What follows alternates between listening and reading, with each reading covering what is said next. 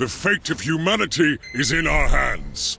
No painting, just pain. Hello everybody, it's Scott here and we are playing through Warhammer 40,000 Warpforge. It's available on iOS and Android and I'm currently playing through on my iPhone. Now this is a card combat game set in the world of Warhammer 40k. So if you are a fan of that series, if you are a fan of that franchise, then you'll be able to jump into this and see a lot of familiar faces, a lot of familiar themes. But if you have no experience with it whatsoever, as I don't, you can still get a lot from this because this is a very detailed, very visually striking, nicely animated deck building card battling game. Basically what we're doing is we are collecting cards, we are building our deck, and we are trying to defeat our opponent. We can play against bots or we can play against other players in the world. Right now, I'm currently waiting for the other player to make their turn.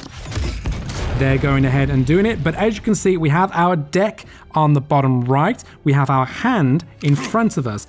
The characters... Oh, we've just received some damage.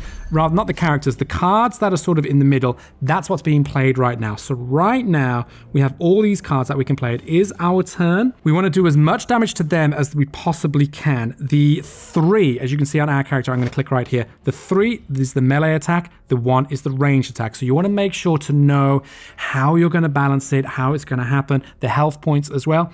All of them have different abilities as well. So you want to try and make sure to play things well in order to get as much out of the way the cards are dealt as possible. So with the tide right here, if we put them out, we're actually able to put out more cards that we get from them, but we didn't have enough energy to do so because we do have energy. It takes 2 energy on the right now. We can't attack when we put a card out. We have to wait for the next turn in order to utilize using that card. But there are some cards that aren't necessarily character cards, they are more effect cards. And I think this right here, your next troop, this turn costs 2 less. Unfortunately, I didn't use that well, but I'm gonna go in for an attack right now. We've managed to hit them with 3, and we received some damage as well. Click on the end of turn. Beautiful, that's the end of their turn. That's absolutely fine. Okay, so we'll wait for them to come back and hit us, see what they can do. When we attack them, it took 3 damage off them, but also they react in self-defense. So it's not just about chipping down one at a time. There is a big gradual, there's a lot being taken away. So you really have to try and balance your team's health points. I'm just looking right there. So okay, so I'm going to play you. It's going to cost 2 less to bring somebody out. I do want to have the tide, and I think if I put the tide over here, are there any more coming out? Yes, so then I can put another one out. Any more tide? Beautiful, because the tide, they just pull them out of the deck straight away, and we can play them straight away. Now we've got 1 that we can put out. I'm wondering what we can give the flanked. Okay, so I'm going to put you here. Good for you. Beautiful. Now let's attack. I can't attack with you. I can attack with you, but I can also attack with our strong one in the middle. I'm thinking if I attack with you, that's the end of you. Yep, that's you gone. We're going to attack right there. Beautiful. We do have a little bit of advantage right now. We have 34 health points to their 31. As they're going through their turn, let me explain. This is a free-to-play game. I haven't come across any type of ads as of yet. There's no sort of ad wall as of yet, but you can spend real-world money to purchase in-game currency, which you can then use to buy better cards, boost your deck, all of that type of stuff. So you have the option to spend real-world money in order to get some advantages, or you can just keep on playing through right now. Okay, so now we've got 4 energy to use this turn. I'm just looking at the cards right now. If we do click on them, we do get a little bit more. Ephemeral give +1 melee attack, +1 range attack, and +1 health to a friendly troop. I like that. I'm thinking I'm going to put you in the middle. Why can't I give to you? Okay, I'll give to you instead. Have a little bit more. Beautiful. Look at that, 4 damage. Amazing. I could use that to get rid of their little side piece. And I think that's what I might do. I don't have enough energy to put those out. I'm just going to, even though they are really strong, I'm going to get rid of that side piece because, yeah, I don't want them bolstering up. Now, if we click on on the card we want to use, we can choose to use with melee, or we can choose to attack with ranged. Because it's the same, I'm going to go with ranged, because why not? Shoot at a distance. They are taken down, but unfortunately they attacked back. Ouch. But we can go in for the attack here as well. Now they're down to 25. I'm going to click on end turn. I'm fine with that. We are doing all right. I don't want to jinx it. I don't want to jinx it, but we're doing okay. No hiding from Ultramar's wrath.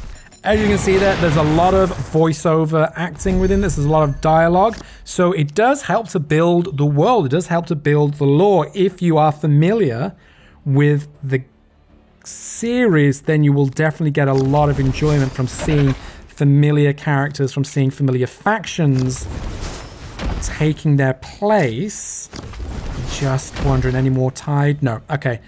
Now, the only one we can place here, I'm going to do that, and I'm going to put you there. Nice, just a little bit more. Nice, thank you. A little bit more health, a little bit more damage. I can't attack with any of these Tide that have just come out, but that's absolutely fine. They're going to do some damage in time, and I'm wondering which one to get rid of. Let's get rid of... I kind of want to get rid of one of them. I'm going to get rid of you. Yep, beautiful. I'm going to get rid of you. I can't attack again because I've just attacked with them, so end turn. Whew. We can also end the turn early if we wish and not have to spend our points. We can save them because, as you can see, some of the cards, they have higher points. Like I've got some which is 7 here. They're really good to use and hold on to. And actually, I think maybe... Nice. See that little bit of retaliation? We did lose one, unfortunately, but chipped away at their health a little bit. I might hold back. Oh, saying that, though. Let's see what these do. When a friendly unit triggers, sign up deal to a random enemy. That is really good. That is really good. And I'm thinking... Wow, look at this dude. Blade Guard veteran from the Ultramarines. Ouch, that's going to be a lot of damage right there. I kind of want to save for the next turn so we can put out a 7. Oh, is that risky? Is that too risky, my friend? It might be real risky, but I think I'm going to do it. Okay, let's chip away. Who can we chip away at? A 3 and a 1. Let's get rid of... Let's get rid of this...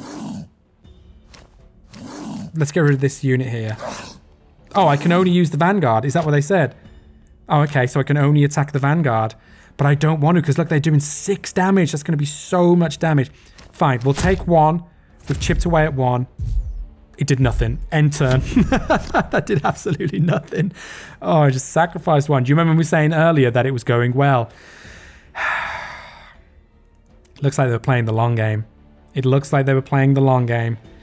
Let's see how this turns out. But what I'm liking about this, I'm liking the animations on the cards. I'm liking the animations on some of the attacks as well. Some of the more special attacks do some, like, you know, big screen filling animations, but also the backgrounds. Look at the detail here. Look at all the little bits of movement, the little bits of bubbling in the foreground and background. It gives that real look to it, which a lot of Warhammer 40k has. I mean, my only experience of it is I've been to the shop a few times because I like looking at the figurines and I like looking at them and going, wow, look at all the detail that's here. Look at this world that's been created. You could definitely put so much time and imagination into building these worlds, which is incredible. And to see it realized, handheld like this, it must be a joy for fans, but it's also a joy coming in for the first time. Okay, let's have a look.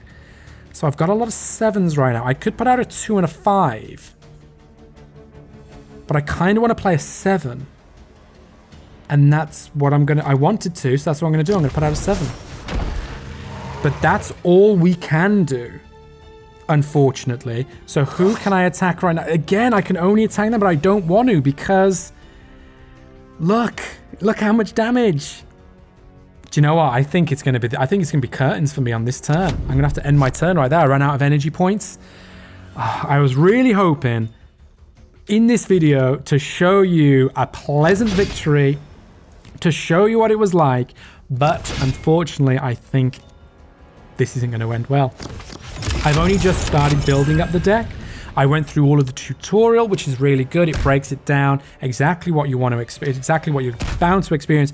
But then you have the deck building mode, which is what we're in right now, and you get to choose your deck, build it up. But because you're only starting out, it's going to be weak, and that weakness has led to defeat.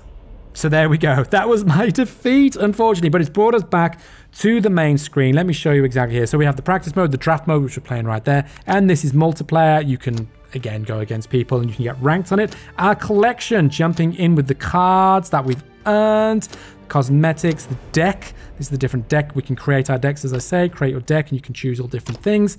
The rewards, you do get daily logins, but also the more victories you get. As you can see right here, deploy 5 troops, completed, collecting the reward, we gained 100 campaign points. Great. And the campaign points right here, it progresses along, more rewards, the forge to get more unlockables, and the shop.